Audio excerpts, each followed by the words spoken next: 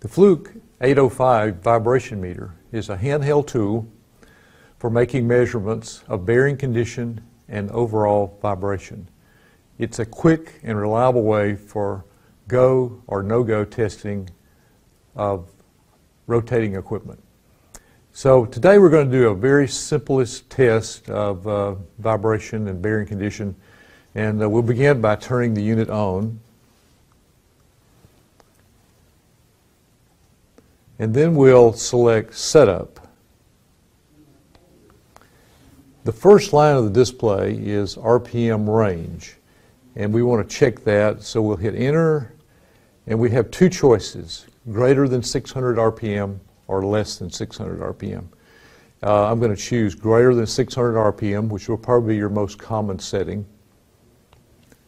And then I'm going to go to the next screen and go down one line to Machine Category and press Enter. And now I have many choices. The first one is Skip. I can actually skip this setting, and what will happen is the tester just won't make any judgments about the severity of the bearing or the overall vibration reading. But I'm going to pick the first one, Reciprocating Chiller Open Motor, as my category. And so now I've done the two settings I wish to do, and I'm ready to measure. So I'll press the measure key, and then we'll get in position to make our measurement.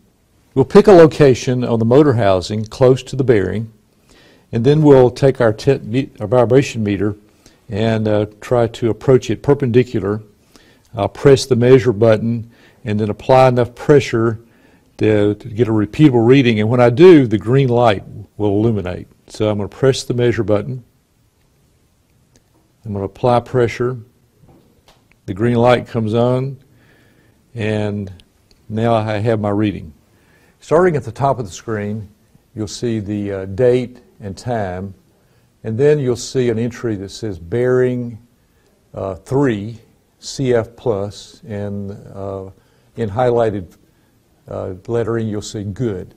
That's telling us that out of a reading from 0 to 16, the bearing was a 3, and it's done with crest factor plus, and that based on the category that we chose for that type of equipment, it's given that a severity rating of good. The next entry is overall vibration, and we have chosen the units of G's peak, and you can actually change that if you wish. And we got a reading of 0.06, and in this case it's also given at a severity scale of good. And then the last entry is temperature, infrared temperature taken by the infrared measuring device. Took a temperature reading of the case of the motor when we were doing the vibration test, and it was 68.7 degrees F. And that's how we analyze the results of the vibration test.